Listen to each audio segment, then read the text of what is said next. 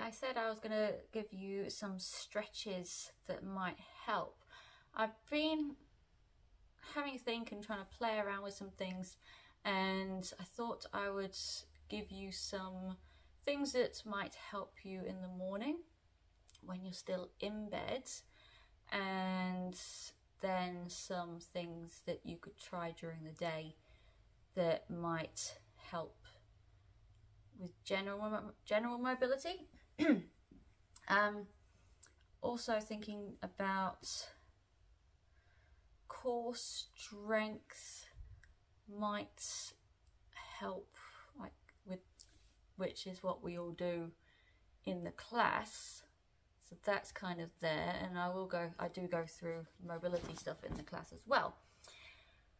But these might help. For the during the day ones, you might need like a tea towel or just something you can wrap around your foot. I'm going with how it feels. So I've got a few ideas, but I'm just going with how it feels. So when you are in bed, I move back a little bit so you can see full body.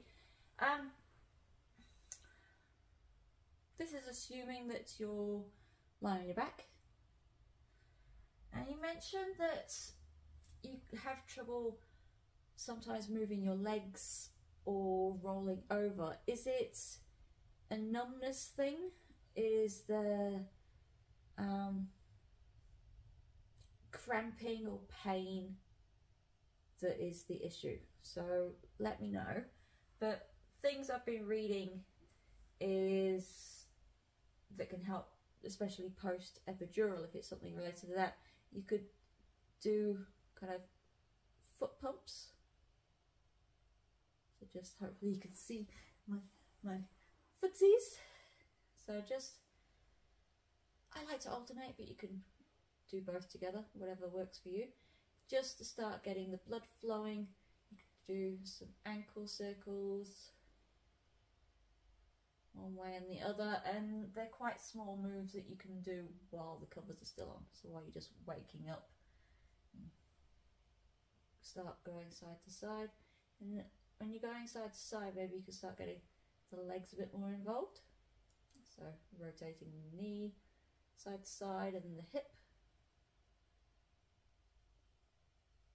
And then when it comes to rolling over, obviously you've got no duvet on. I'll say this side is the side I get out, even though I'm on the other side.